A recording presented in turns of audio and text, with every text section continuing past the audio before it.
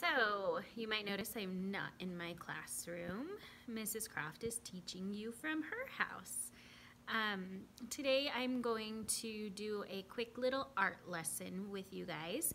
And some of the best parts of this art lesson are that we are going to be learning about making lines, using the space on our paper, and creating patterns. So we're going to learn about repeating a line and a shape so that we can create patterns inside a rhino on a piece of paper. Now, I know that we might not all have the supplies that we need at home, so this is actually a really flexible lesson. Some of the things that you're gonna need: a piece of paper, any kind of paper, honestly. This is just white construction paper, but we could also use notebook paper. We could use computer paper. If you have paper and you can find it, it will work. After you find your paper, you can use a lot of different modes for making your art. So what I'm going to be using, because these are some of the items that I have at home, are one black crayon, so just a simple black crayon, and then one of our handy dandy little watercolor palettes. However, if you don't have a watercolor palette, that's okay. You can totally do this project with markers. So instead of using the black crayon, I would maybe use a black marker, or you could use colored pencils, or you could also just use crayons. So this is a very flexible art project, and the goal behind it is just to get us creating and having some creative time, because we don't want all of our time at home to be learning and schooling, and we can really learn a lot through art. So I'm gonna get ready to get started, and I'll see you again in a second. Okay, so to start with, you want to find the right corner of your paper. So for me, I just have this regular white piece of paper. The right corner is going to be right here. I'm going to start by drawing a big U in the right corner, and this is going to be where we put the rhino's face. So I just made my U like that. Now I'm going to make a little dot right here and a little dot right here, and I'm going to connect my dots together with a slightly curved line to make it kind of look like one of those half moons. We would call it a crescent shape that you may or may not have seen in the sky before. Now we're going to give our rhino a name, or not a name, a face. You can give him a name if you want to. So when I give him a face, I'm going to start by drawing a curved line right here, and this is for that horn that he has at the end of his nose. Then I'm going to give him a cute little smiley face, because I have a happy rhino. An eyeball, kind of right in the middle of his head, so right here is where I'm going to give him an eyeball so he can see. And with my eyeball, I'm going to give him a lot of black so he can see good, like that.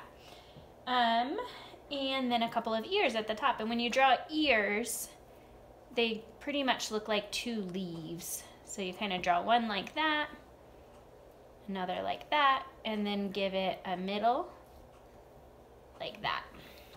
So this is what my rhino's face looks like. My rhino kind of has a skinnier face. So I'm then going to start creating his body. And when I create his body, I'm going to start up here where the ears connect to the head. And I'm just going to do like a slight curved line. And I want to kind of think about where he is on the paper, so his body's not way bigger than his head. So I'm thinking that this is about pretty good for the top of his body. And now I'm going to start curving it into his rear end and where his leg would be. So right there. I'm also going to give him another horn in the middle of his head, because rhinos usually have that other horn right there too. Ta-da! All right, and now rhinos also have 4 legs, and these are pretty easy legs. They're just going to be basically 4 rectangles, but what I'm gonna do first is I know I want my legs to end about right here. So you kind of pick a spot between the mouth and the eye and just sort of make that a straight line down that goes with this other straight line right here. So now I know his first leg will start there and his last leg will start here. So I'm just gonna make 4 legs. 1, 2, 3, and the last one, 4. Ta-da! There's my rhino's legs. All right, then we're just gonna put a couple of finishing touches on our rhino. When we do that, we're gonna give him a tail. So right here, we're gonna draw 1 line and another line and kind of make it connect in a point like that. And then you're gonna give it some little hairs like that because they kind of have a hairy tail like an elephant.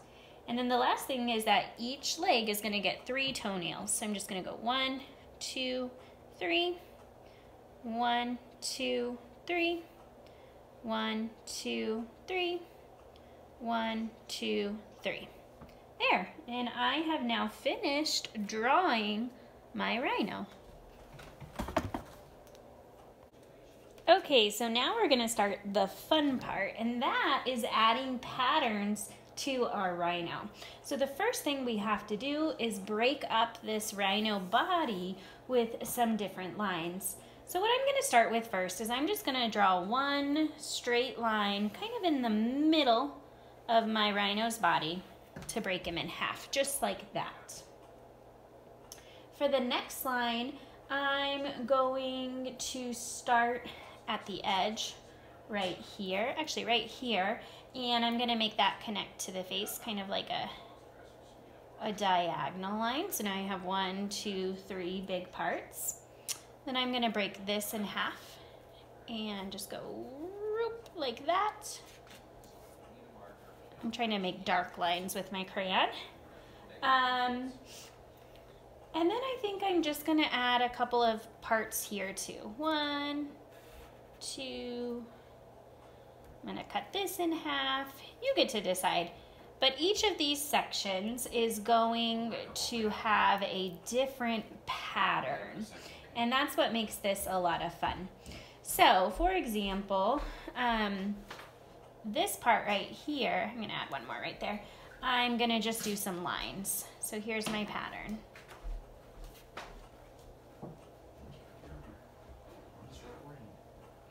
There. So some lines like that. Then over here, I'm gonna do some swirls. Check this out. Swirl like a cat, or not a caterpillar, a snail.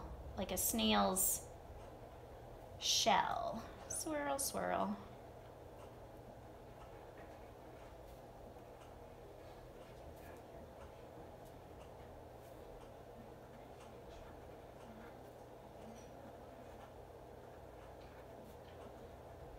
Perfect. Okay, then I think I'm gonna make some spots. Some spotty spots like this.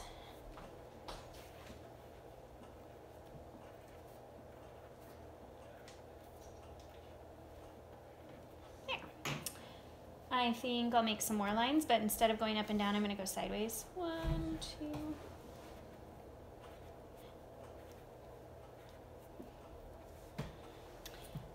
I think I'll do some crosses, like, watch, I'm gonna make lines this way and this way, but then I'm also gonna make lines this way. So like I'm making little squares like a tic-tac-toe. You can make stars or snowflakes, however you wanna call them. This is the easy star, huh? Some of us know how to make those other stars. That would be fine too. Maybe I'll do that for the next one.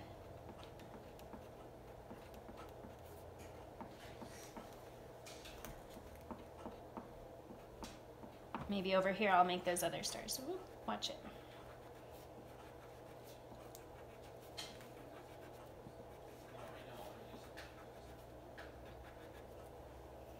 One more. I'm gonna do scallops, which is just making like little C's and connecting the things. Lots of different patterns.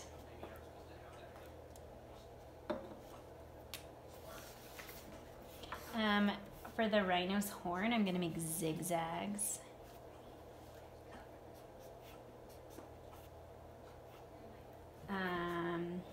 Gonna give him some polka dots up here on this horn, I think.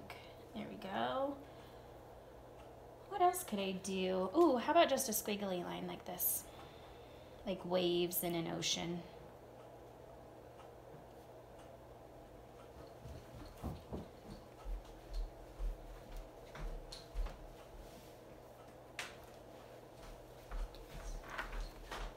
All right, and I think that's about all of the patterns I'm gonna put.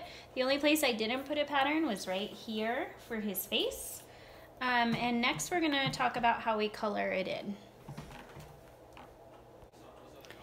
Okay, time for the fun part. Now we get to color our rhino. Like I said, there are some different ways to do it. I'm gonna show you all the different ways. To begin with though, I'm gonna start with a watercolor.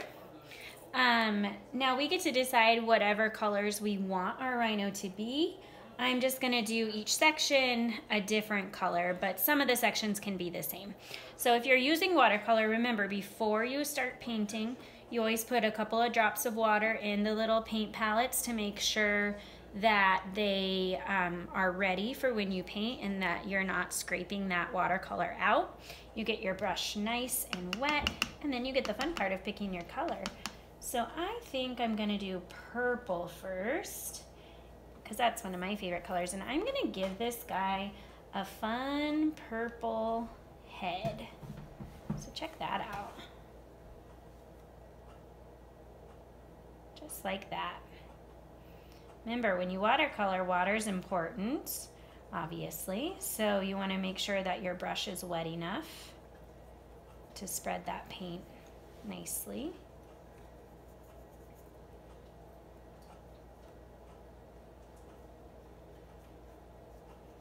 All right, so I did his head purple. Now I think I'm going to do some of the sections in his body a bright yellow, because I love the way yellow and purple look together. So over here, I'm gonna do this one yellow, like that. Ooh, look at that. Isn't that pretty against the black? That's what we call contrast. So we already did lines. We did patterns when we made our different shapes inside each of the parts of our rhino, and now we're creating contrast by painting over the black and making the black go pop with the color be on top of it. I think I'll just do a couple more yellow actually. I'm gonna give him some yellow toenails down here. And then I think I will also make this part yellow. There. Now I just want to show you how you could also use markers if you have markers at home. So if I did that, I could just pick any marker color I wanted. And I'm going to pick a pink fuchsia color. And I'm going to make this part that. And it will still create a good contrast with the black behind it, which looks pretty cool. This marker's almost dead, but I can still squeeze out some of that color, hopefully. And then what a lot of people don't know, if you have some juicy markers like this, if you have a paintbrush and a little bit of water and you kind of spread it, it actually kind of gives it a watercolor look that you may not have had before. So that's kind of fun too. So you could do that if you wanted, if mom and dad or your grown-ups don't really want you to be painting. I think I'll make this part of his leg a bright pink.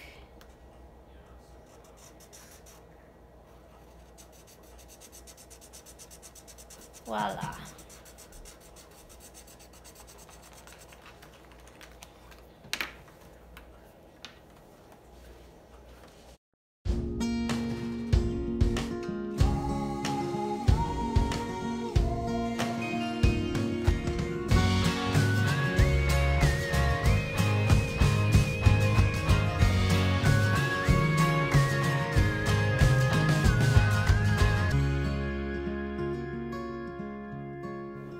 And here is my final masterpiece, all done and ready to go.